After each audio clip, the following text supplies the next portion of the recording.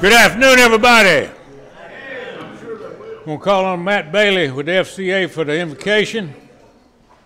Let's pray. God, thank you for the day. Thank you for a chance to just spend time together, celebrate these coaches and these young men and all their hard work. Ask that you would bless this food for nourishing our bodies here at service. In Jesus' name, amen. Amen. Stand, please, for the Pledge of Allegiance. I pledge allegiance to the flag of the United States of America and to the republic for which it stands, one nation, under God, indivisible, with liberty and justice for all. Okay, now for the Pick'em contest. Kevin Selman's going to do it. So you know what that means. That means he didn't win.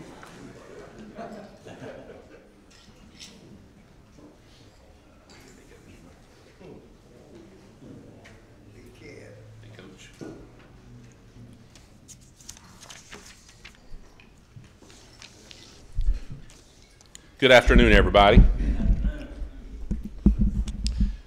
This week we had 26 Pick'em players.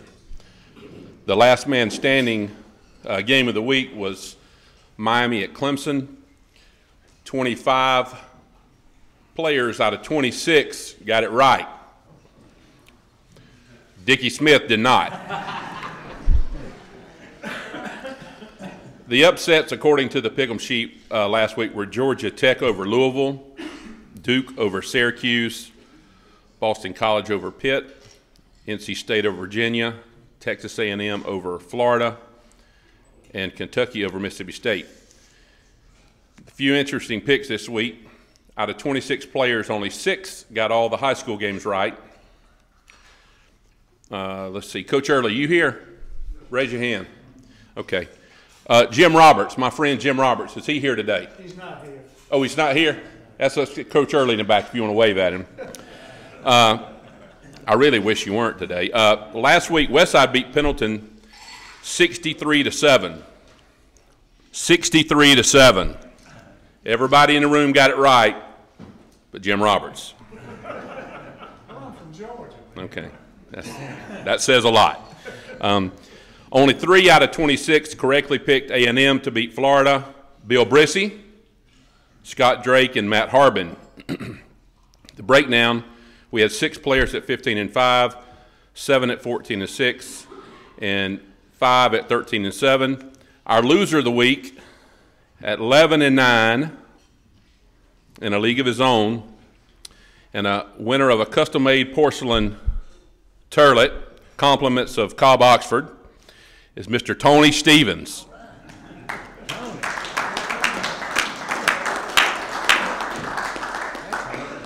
Thank you very much. There you go. Scott's going to get your pick. I'm collecting these things. Okay, that's right. You want to put that in your room? Yeah. It goes with the rest of my clothes. Also in a league of his own, our $50 winner of the week at 16-4 is Mr. Scott Drake.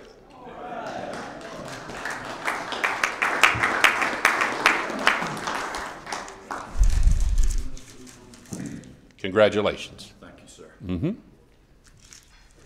All right. Now for that moment that we always look forward to.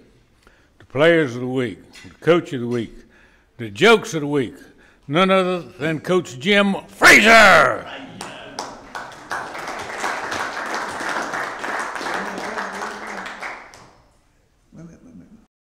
I told my handlers, George and Scott and Chris, I said, now I'm too undignified getting up to this podium. Says, how about y'all get me up there in a dignified manner? And Bauer, we got it. Right, boys. Way to go. All right. Okay. So, Clay, that brings us to our JV joke of the year, of the week. So, the person said to the other guy, said, that's a remarkable dog you've got there. I said, well, he's not so remarkable. Why do you say that? Said, he's sitting there, he's playing poker with all those people, and he's won 3 or 4 hands. He said, yeah, but if you'll notice, every time he gets a good hand, he wags his tail. I believe I just told that, didn't I? Okay, let's try this one. This is the varsity. That was like a C-team joke. CT. Okay, so I would say don't stop me. Stop me, but don't stop me. So the lady said to her husband, says, you know the washing machine doesn't work. And he says, well, am I a Maytag man? Next day she says, honey, you know we're having trouble with the vacuum cleaner. Do I look like the Hoover man? Honey, you know the computer's not working. Do I look like Bill Gates? Honey, next day my Ford Explorer is skipping really bad. Do I look like Henry Ford? And so like two days later, she says, honey, not to worry. She says, I got all those appliances, I got the car fixed. Great, great, how'd you pull all that off? See, you remember that handsome young man that moved 4 doors down from us 2 months ago? Well, he came by and he fixed them for me. And he says, that's great, that's great. So what would you, what? He said, well, he told me, says, I'll fix those for you if you bake a cake or take me out on the town for a romantic evening. He said, okay, where we going? She says, do I look like Betty Crocker? That's good. All right, well, players of the week, coach of the week, from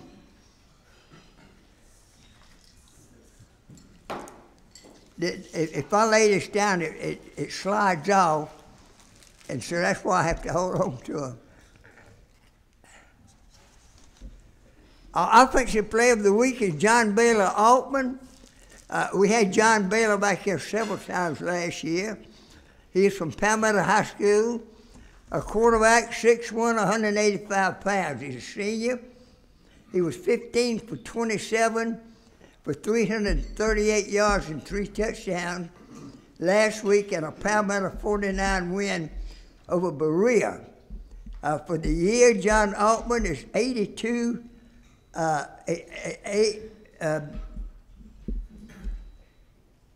He's thrown for 7 touchdowns and 820 yards. Last year, he threw for 3,024 yards and 28 touchdowns. So let's hear it for John Baylor Altman.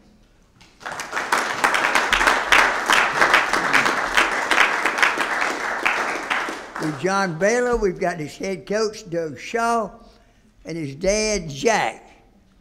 Stand up, please, Jack. Let us check you out. Thank you.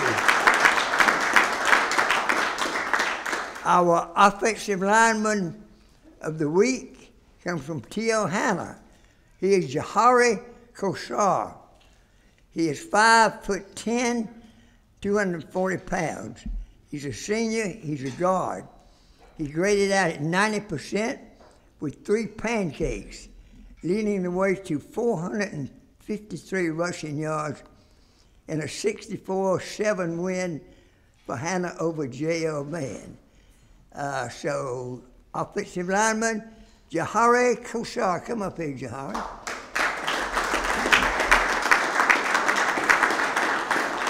With Jahari, we've got his position coach, Coach Quinn, who retired down there in Georgia, coming up here and double dipping and doing quite well.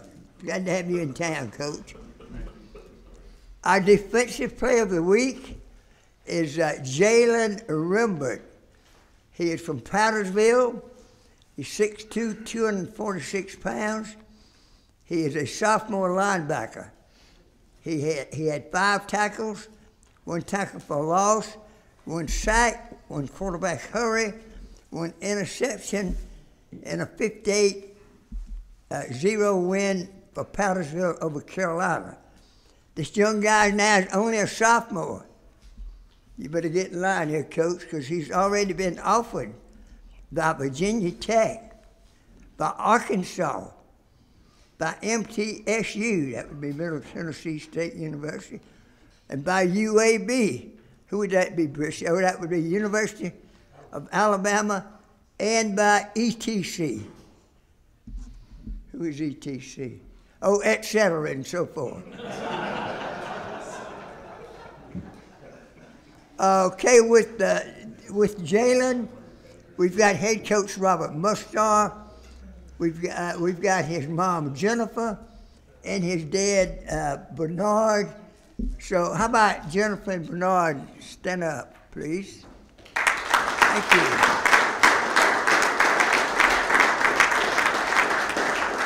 Also, we have his position coach, Joey Brewer. Is it Johnny? Johnny, Joey, yes, sir. I bet a lot of people will call you Joey now. Defensive lineman is from West Side, Jarius Brown. He is 5'9", 195 pounds, a junior defensive lineman. He had 7 tackles, 2 sacks, 2 tackles for loss, all in the first half in a 63-7 West Side win over Pendleton. So let's hear it for Jarius.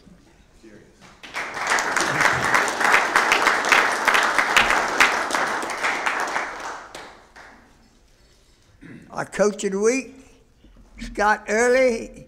He's beginning his 7th year at Westside High. He's coming off head coach stints at Chapin, at Lexington, and at Myrtle Beach, where he won the state championship. He has a total of 22 years as a head coach, and what Scott does is kind of unsung, but the North-South Touchstone Energy Bowl game that you see at Myrtle Beach each year is organized and put together by Scott. Of course, they pay him well for it, or he wouldn't do it, so, but it is a very great job, he does. All right, tonight's game, we've got Crescent entertaining West Oak. We've got West Side going to Walhalla. We've got, Pendleton and Seneca has been called off because of some Seneca people testing positive.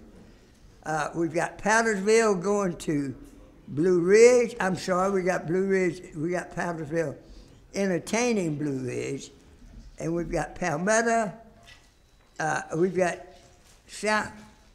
we've got Southside entertaining Palmetto. And tomorrow at high noon, I think, at BHP, we've got a pretty good game coming up between Wren and BHP.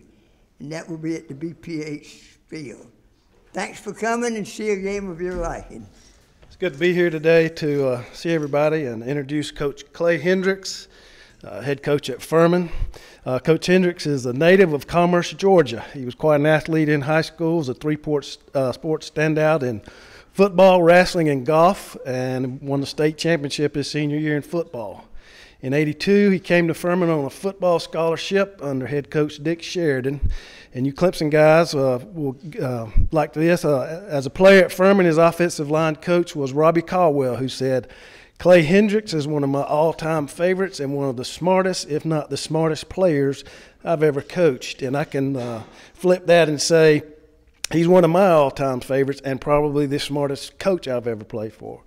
Following graduation in '86, Coach Hendrix joined Sheridan's staff at North Carolina State for '86 and '87. Came back to Furman as offensive line coach in 1988 and immediately won the national championship. From '88 to 2006, we had many Southern Conference championships, playoff appearances. Coach Hendrix coached several all-conference players. In 2007, he went to coach at the Air Force Academy.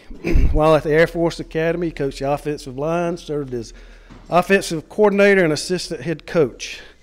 He returned to his alma mater on December 19, 2016 as the 23rd head coach at Furman. And since he's been back, we have an overall record of 22-14 with Southern Conference record of 18 wins and 6 losses. He and his wife, Leanne, have 2 sons, Cal and Mac. It is my honor and privilege to present to you Coach Clay Hendrix.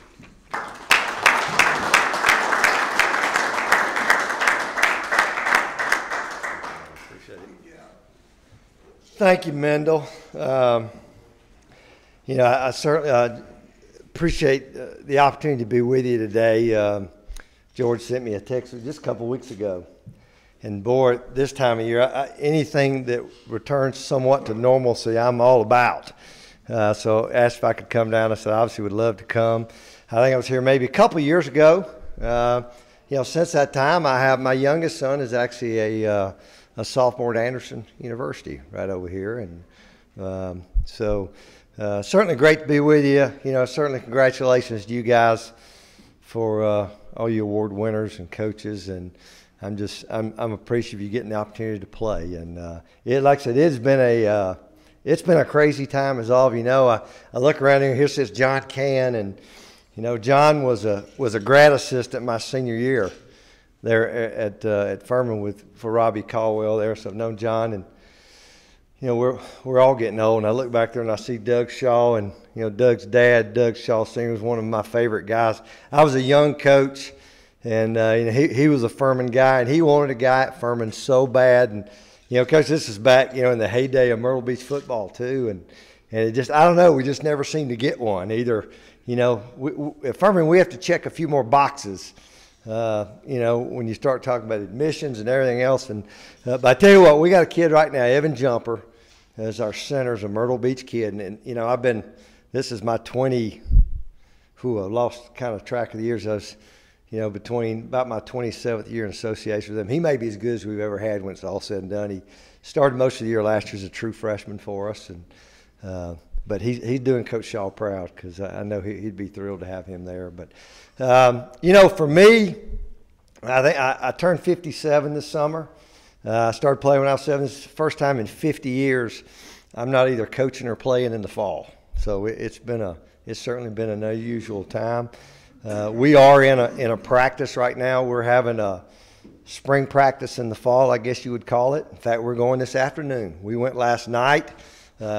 At our place a little bit, sometimes our biggest struggles is finding time we can get them all to practice because of our class schedules. So we've been on kind of a Tuesday, Thursday evening, and then Friday and Saturday we usually go because we can get them all. But today will be number 8 practice for us. We basically were given, it's an exact replica of what we did in the spring. We were one of the few schools that got our spring practice in. We went in February, which is typically what we've done, and so we had finished our spring practice. We wanted to finish before we went on spring break. We went on spring break, and I actually was playing. Coach asked me about Bobby Lamb, who worked with. Actually grew up with Bobby, but we were playing at about that time. I think the ACC tournament was going on, and they were saying, "Oh, we may delay them a week to come back to school because all this COVID stuff had come about." And I think we were out there playing that day and saw that the ACC tournament had been canceled. And, who would have imagined we'd be sitting here, late October and still dealing with a lot of the stuff that we're dealing with. So, we're in the practice mode right now. We got really good at Zoom, and nobody knew what Zoom was. We had a blocking combination that was a Zoom call for us. I said, well, if I'd have known that, we probably could have made a little money off that.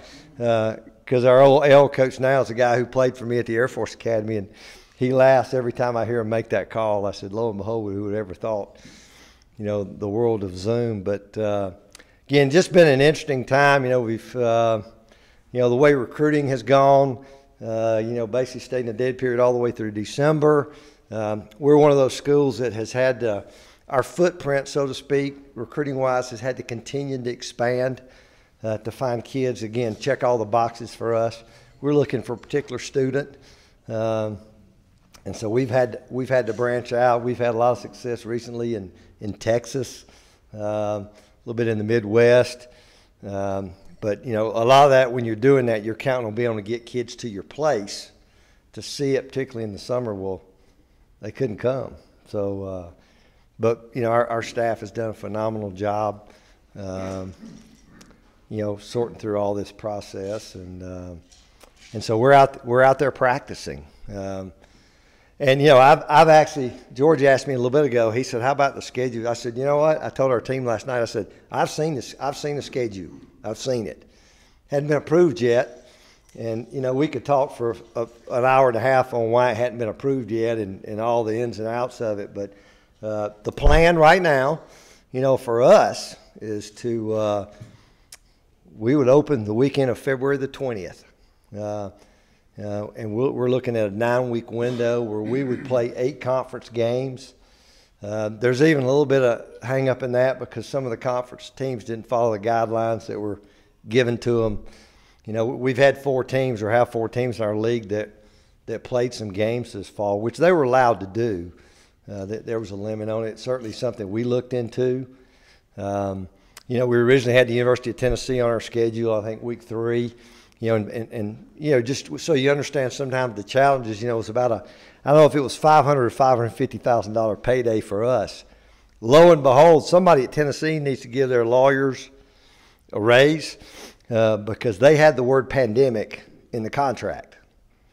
Because our plan was, hey, I don't know what y'all are doing, but we're going to show up in Knoxville we'll be there on September 19th, and we're going to play. And lo and behold, they had the word pandemic in there, and they also had a word in there if anything was dictated by the SEC, which theirs was, they didn't play any non-conference games. I know, particularly with all the orange I see here, the little bit of the contest that went on, between that non-conference game and a little bit back and forth. So, so we lost that game. We would have had 3 non-conference games. We looked. There were some people we were talking to. Again, just going back to the challenges, I think sometimes for us at a school like ours, I hear it sometimes in recruiting, football's not important over there. I said, well, I can tell you this, it may not be important, but my scholarship budget every year is $4 million. And we don't, we get 0 from the Southern Conference. I think, Clemson, for example, I think every school gets $30 million plus from the ACC. I'm sure that number's gone up. So, we are a tuition-driven place. And, for us, the most important thing really for our university was to get kids back to school and get everybody. But we've done a phenomenal job managing that. We're in a practice time right now where when we started practice, we had to test once a week. We've been, 2 weeks of practice now. We've had 0 positives, There's a little bit of luck in that, I know, but I also think it's something we've worked really hard. Our university, and we've got, we really have all of our students there. I'm sure there's some that have opted to go virtual, but, we're at about a 2% or less, positive. So just been trying to deal with that. Learned lots about tracing, and I think we kind of learned the hard way when we first brought them back. So again, it's just one thing after another that we've really kind of had to deal with, and really now, just to give you an example, things sometimes people think you just line up and play. Well, starting in February, I'm sitting there right now. We have 6 kids that came back for a 5th year to play this fall. Well, if you know much about our kids usually graduate in 4 years, maybe a little bit over. Sometimes we have to slow them down. And so most of our kids come back, they play that 5th year. Really, NCAA has a rule in there. Your last semester of eligibility, you only have to take what you need to graduate. So we generally would set it up where those kids are taking 1 class. They play their fall. They'd all graduate in December. Well, now they're not playing. So obviously they've made an exception for them to be able to come back. I'm still waiting to hear what are they going to require of them. We actually put in an appeal and said, look, the kid just graduated in December. Why would you even have to make him enroll? You make one-time exceptions for everybody all over America. Kids can transfer and get eligible because somebody said something ugly about their mother in the stands. And the NCAA will grant a waiver for that. I said, the kids have done everything you've asked them to do. Give them a waiver to play. They're going to be done in May. We hadn't heard yet, so I don't know what will come of that. But in our world, I still got to pay for their school. And, it's like I said, the NCAA, well, we've given exceptions over the number of scholarships. Well, are you going to increase my budget so I can pay. I said, I know I can bring that kid back, but it's still got to figure into the budget. Well, then the next thing they did, they waived the entire group for a year. Well, what's a little bit unusual, the very first class, this group of seniors we have was the very first class we signed. We came in the first year. We played 14 freshmen. So we didn't redshirt many of these kids. It's just kind of where we were. So a lot of these kids can be redshirted. Well, most of them are on plan to graduate or on track to graduate. And so for me, I'm trying to balance out. We've got all budget. Furman says, hey, we're going to take care of those kids. We're going to do that. But for those fifth-year guys now to come back next fall, you still got to find, if there's 6 of them back, and we're about, I don't know if you know, we're right at about $67,000 a year to go to school at our place. So so trying to have that in budget for those kids to come back. Well, the only place it comes from is this recruiting class that's coming in. So then you maybe have to take a couple less guys to cover those guys. And so sometimes I feel I need to get Mendel over there. I need an accountant sometimes. That's the other reason I hired a bunch of smart guys. I'm not the smartest guy in the world, but I learned, technology is certainly not one of my gifts. So I tried to hire some guys, but it's pretty amazing to watch us, kind of work through. We have a little spreadsheet that we work through, just trying to keep our numbers in line. And again, I don't think it's going to be so much an issue with NCAA as it would be just trying to make it budget-wise. Okay. The other thing, this is the stuff. I had a kid walk in there last week. He had been home. He actually got traced from a COVID kid, got sent home a couple weeks. He came back and he said, Coach, I actually had a knee injury last year, came back for his 5th year, didn't get to play this fall. He said, Coach, I got offered 2 jobs last week. One of them's told me they won't wait for me. They can't guarantee me it'll be there in May.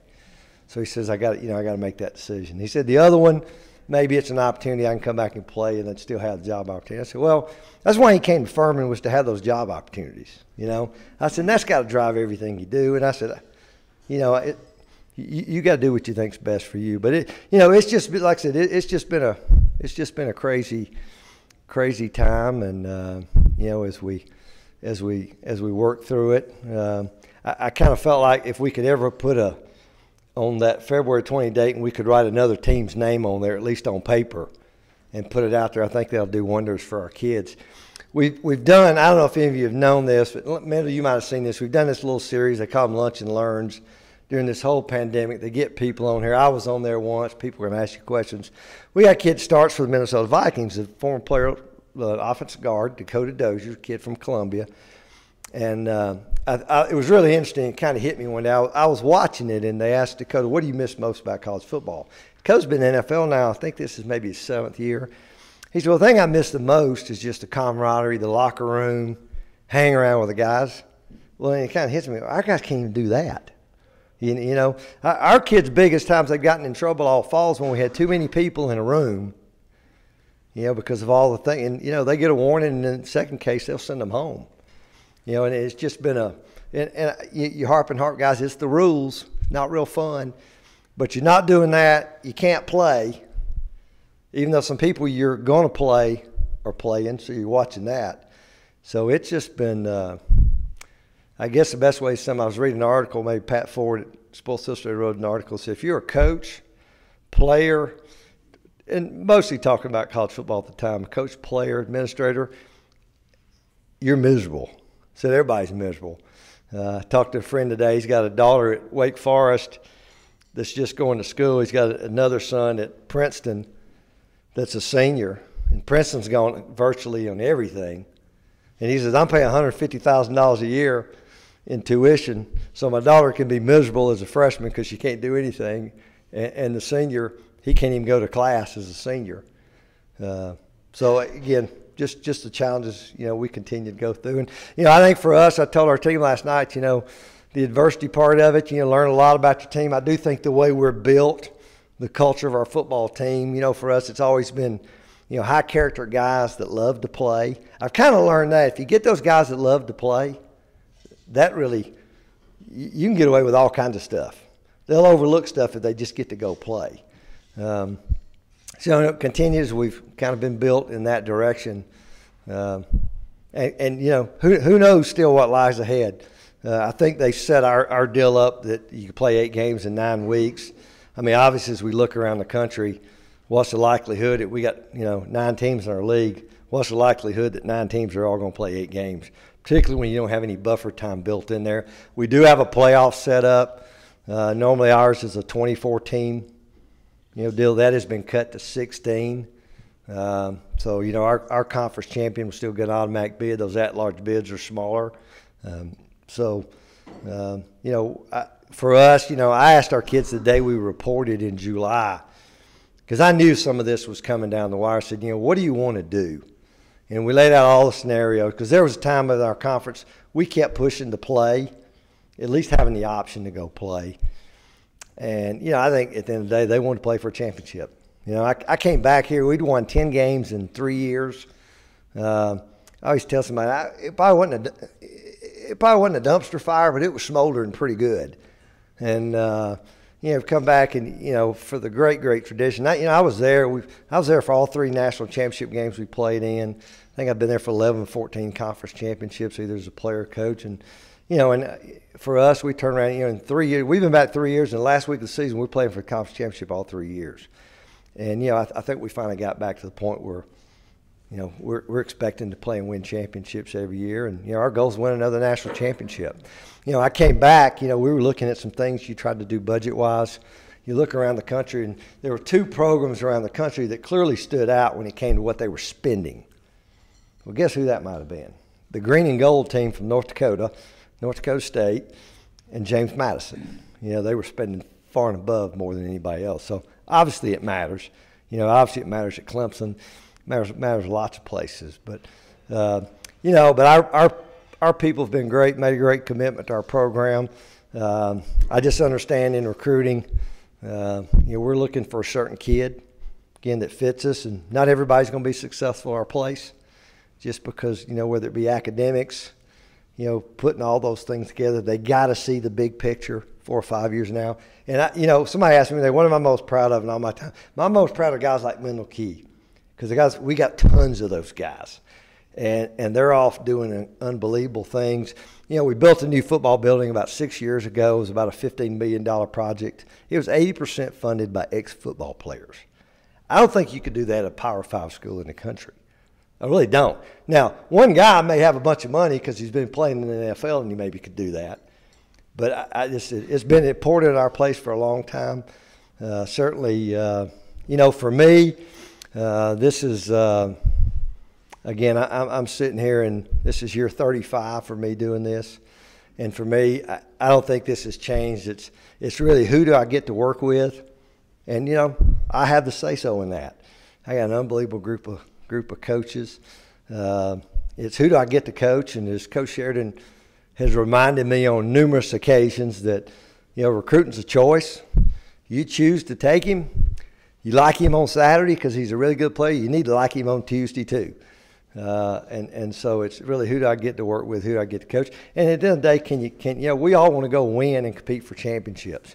And it's a little more challenging in other places. Our place, it's a challenge. Recruiting's a challenge. We signed, for what it's worth, we signed the number 2 recruiting class in the country a year ago. And I'm like, you realize how hard that is to do at our place? We're probably farther ahead than we've ever been recruiting this year. And I don't know if that's because of COVID. I think probably had a little something to do with it. But, a time when you couldn't even get kids to campus. So it's been, it's been a challenge. We're trying to make the best of it and remain as positive as we can, and it's still fun to go to practice. I still enjoy that part of it, and I think when I ever get tired of going to practice and it's not fun anymore, I'll quit doing that. But I tell you one thing, I think there'll be some really good football in the winter that you won't be able to get to see anywhere else. We certainly would love that. And I don't know how many people they're going to let come to the stadium. I had an argument about that the other day too. So, things are getting better. I hope they continue to get better. I know in a couple of weeks it's going to change. I don't know. There'll be some things will be better, some things will be worse. Because, certainly our country and the challenges our country's been going through, and just trying to support our players as best we can and certainly have a great opportunity for them. But that being said, anybody got any questions?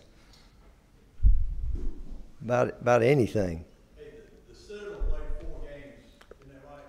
Yep. Was that ever considered a firm? Well, all right, this is one of the problems, okay?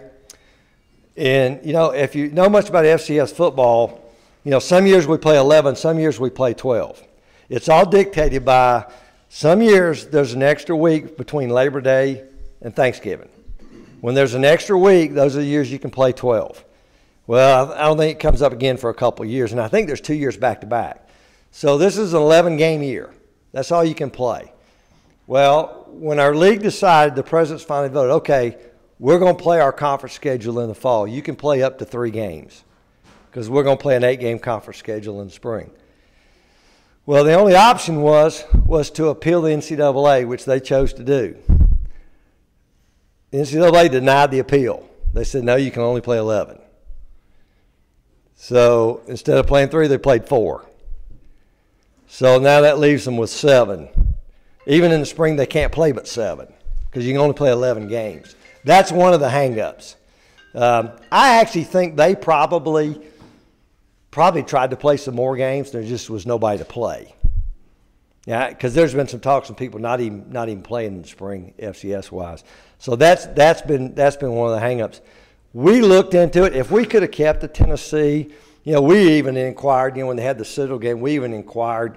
We inquired. I just, you know, the hardest thing for me was ramping up. You guys, coaches, know ramping up a season to play a couple of times. And at the end of the day, all I felt like we were paying for was the testing. You know, and then maybe if we'd have had that Tennessee game or a game like that, then maybe it would have, you know, been worth it to do it. Maybe our kids would have looked at it. But when the spring schedule got moved, then they said we're going to play the FCS championship. Our kids, it wasn't even close. I mean, I took a vote. It wasn't even close. They wanted to play in the spring. But that's where that is. They're saying you can only play 11.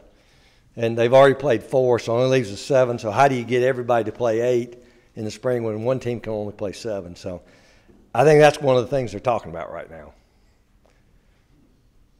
Anybody else? Right. All right. Well, I just want to say, certainly appreciate, you know, being with you. I'd love to see you over at our place. I'm hoping we get to kick off at home there February 20th. I told our players, I said, hey, we're normally practicing then. We practiced last Saturday morning. If y'all remember, the weather wasn't too hot. I told them, I said, well, you know what? We're going to play in some bad weather, I promise you, in February and March. The only difference is that day, I said, it won't be 65 degrees and raining probably that day we play, so you better get ready to that. So it'll be again a little bit of test of the will and adversity, and as always, you need to be a little lucky and all those other factors. But again, I appreciate you having me today and wish you guys nothing but the best going forward, and would love to see you at Furman sometime. Thank you.